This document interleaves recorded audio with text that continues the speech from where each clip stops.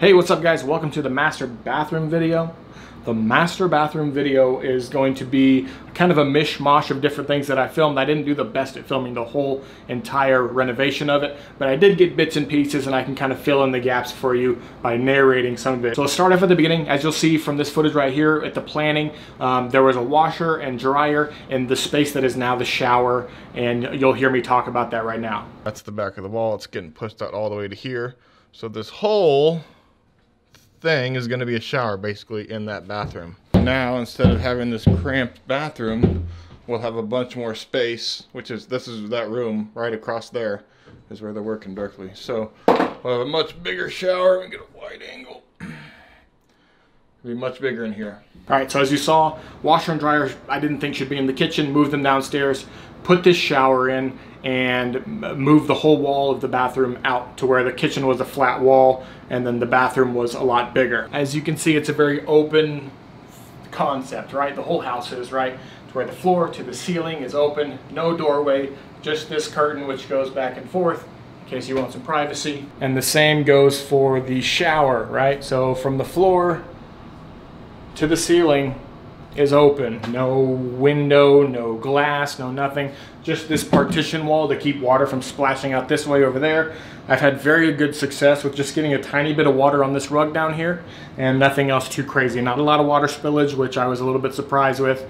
So it worked out well. So here in a second, I'll show you some of the build process. But first, I'll show you the demolition from that side over by the shower. Then I'll show you kind of how I put this whole vanity together. This is the existing vanity that was here. All I did was I used appliance epoxy spray paint from Rust-Oleum, I believe, and I painted the surface. And it was while all the other stuff was off, so I didn't have to mask off anything. It was really super easy to do, and this has definitely impressed me. It has like a weathered, like used look to it, but I think that's good for something like a bathroom vanity because you're less afraid to like get water and toothpaste and whatever, like my beard oils and stuff like that on it. You're less afraid to use it, I think, if it looks beat up. Maybe if it was all clean and shiny, I'd be like, oh no, I'm gonna mess it up, but you know, that's not the case because this looks weathered and used. So I like that a lot. The mirror, which has the LED outline here, you probably saw the video on the channel about that, how to install it. It works pretty cool. It's got the light. You just hit that, you can hold it to dim it down like that. It dims down. You can hold it again to brighten it back up. And then this is a anti-fog function which heats the middle of the mirror up. Doesn't heat the whole mirror up, but you get a clean mirror when you get out of the shower, at least the middle section of it. But yeah, we put a tile backsplash, the same tile that's in the shower, onto the sink here. All I did was, again, spray this top with appliance epoxy. Then I painted the bottom here a light gray, and then I went and took these the vanity doors and I sanded them down, primed them, and painted them black. And all new hardware on all the things that open and close. These things don't. Also new sinks and faucets and stops and everything, but that's just kind of like Home Depot specials we just slapped in there because they fit. All right, so first let's show you the demolition of everything. That was a fun time. It is really cool to do, to tear a house apart safely, of course, but to just rip into it. It's fun. We call him the Wrecking Ball because he's a big Miley Cyrus fan.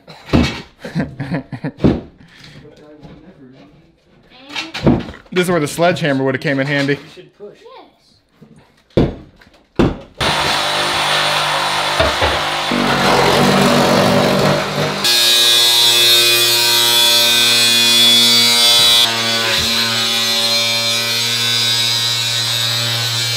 You can poop and shower at the same time. Dude, I cannot wait. Same time. Imagine like a fucking sitting there just getting rained down upon with clean water as you don't have toilet paper at that point. You don't need toilet paper. No, you just bend over. Look. Yeah. It's above head bidet. Yes, it's an overhead bidet. Is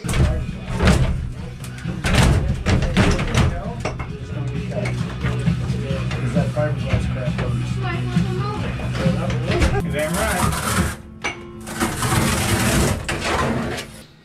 And now that all this is torn out, we now frame to make this outside wall right here.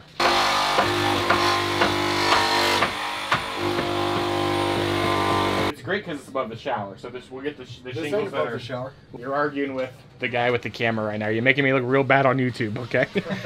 You can't do shit like that, man. I hired you guys with the understanding I was going to be the expert here. You got the hips going in it. Hit the hips, dude.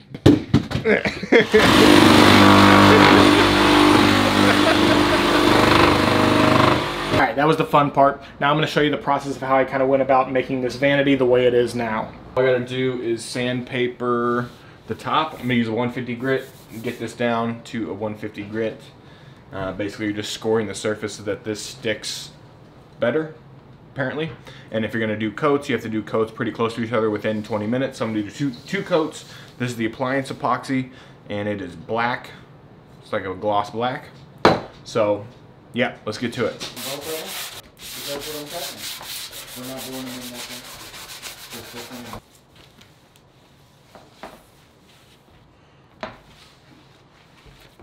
And this right here is our paint right here. You can get this on Amazon, but you can also get it at most hardware stores. Sometimes the colors are limited. I'll link this one down below, the Amazon link. So if you want to just purchase it on Amazon, you can go ahead and shake it up.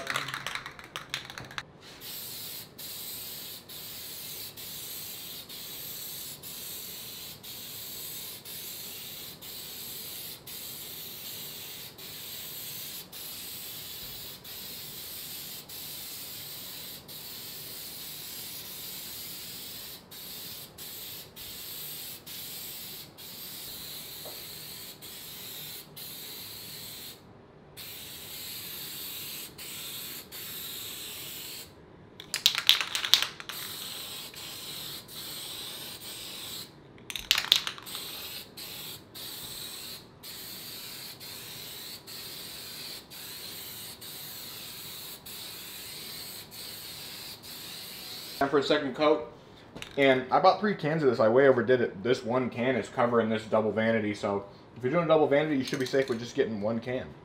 So something to keep in mind.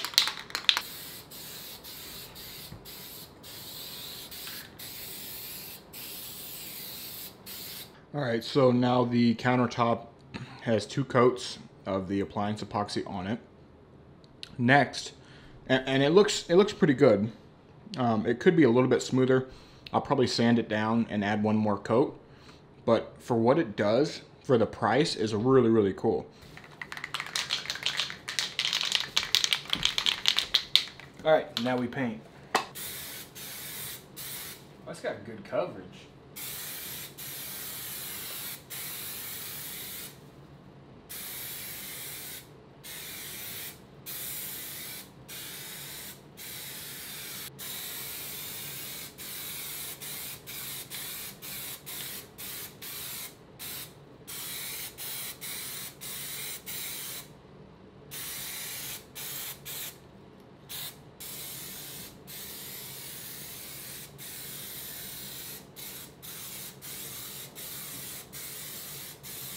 Now we move on to painting. I'm gonna use this Behr Marquee.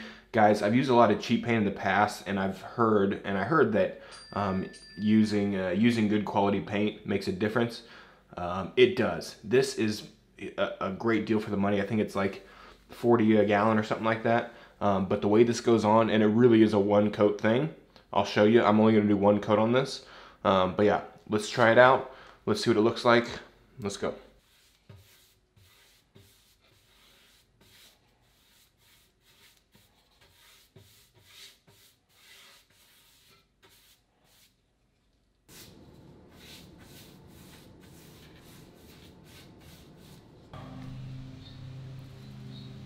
All right, so we got our cabinet faces laid out on this sheet of wood across some, whatever those are called. A few things. Number one, we're not gonna be making fun of my hairline, and we're not gonna be making fun of the sturdy garage, because cyberbullying is a crime, and I will prosecute to the fullest extent of the law. But anyways, what we're gonna do is, I'm gonna first clean them off with this. I found this at this back home hardware store. It's called Clean Strip. I decided to grab that just to see if it works instead of making a second trip to Lowe's or Menards or something like that. Okay, so I just read the instructions on this, and I just realized what it is. And this is like something you leave on, and it's like almost like a liquid sandpaper kind of thing. So you leave it on for like 15 minutes and you scrape it off, and you should be able to skip the sanding process. So we're gonna try it on 1 first, because I don't know how this process works. So we're gonna try it on 1, and we'll see how that works. let's do it. Some on here. I don't know how much. And this should be good for getting in these crevices here on this, like all these little slots in this cabinet door. Start scraping. Oh yeah, something's coming off. Definitely.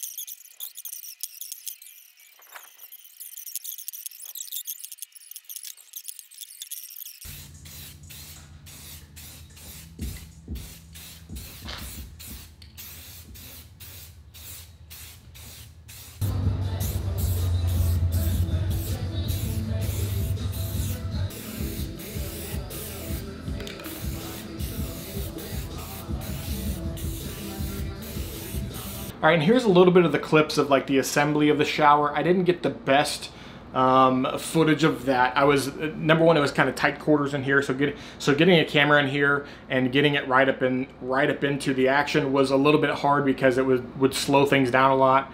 But basically, it's just tile and Schluter and some big pink rubber seal thing and a floor pan and like grading the tiles down into the drain there. I wanted a really nice, really cool shower, and I wanted a big, huge rainfall shower head. If you've never had a big rain, this is like a big rainfall shower head. If you've never experienced it, if you've never had one, get one. Try it out. It's a game changer. I wanted it hanging from the ceiling, so I did that. I got the Delta faucet handle thing, and then in the side we built in a little like a hutch for like the shampoos and conditioners and body washes and beard stuff for me, from a beard into the back of it there. We got the whole wall roughed in. We decided not to go soft, decided to go rough with it, so we roughed it in. We got our valve installed. We got our PEX run. PEX, short for plastic explosion, of course. It's like a C4 variant. Hey, keep it together, dude. Oh, shit. Floor. And we're putting in the bottom parts of the drywall. You said tiles going on the floor today? Yep. Nice. So we got everything walled off on this side. If you remember, the washer and dryer used to be behind there. So this is all walled up, and Randy is now getting some mudding done. And then this is the framing for the shower itself. So the faucet's going to be on the right hand side. You control the faucet over there. And then it's going to be a shower head coming out the top right there, rainfall over here. And it's really big in here. Hard to tell, but it's going to be a nice big shower for sure. So the floor is coming along.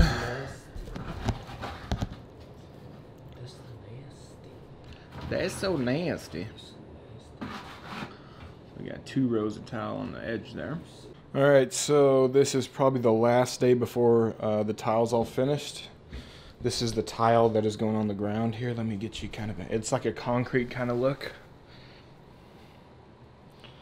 And the shower is almost done. We got 1 more row, and it worked out perfectly because it's going to be 1 even row of tile after this, no small gap or anything. Everything is pretty much tiled up. This is the entrance to the shower right here. And then the ceiling will be painted white. Wall paint coming soon. So we're cleaning up the inside here. These tiles down on the floor.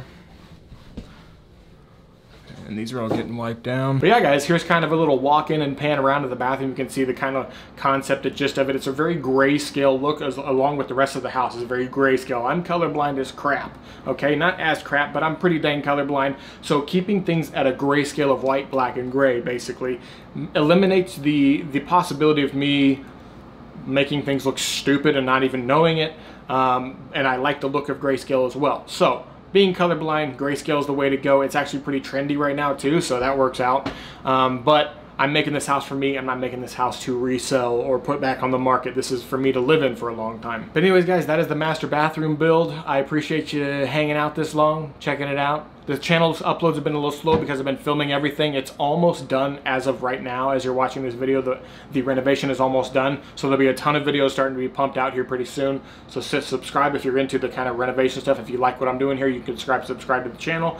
Like the video if this helped you out at all. Leave a comment down below if you have any questions. I might be able to help you out with certain specific things on what a paint color was this, what spray rattle can was that, what sink is that, what type of tile. The tile's from Floor & Decor. It's like a 36 by 20 or something. I forgot what it was. Big huge tile. So anyways, throw a comment down below if you need a specific question answered. And as always, thanks again for watching. Have a great day. Bye.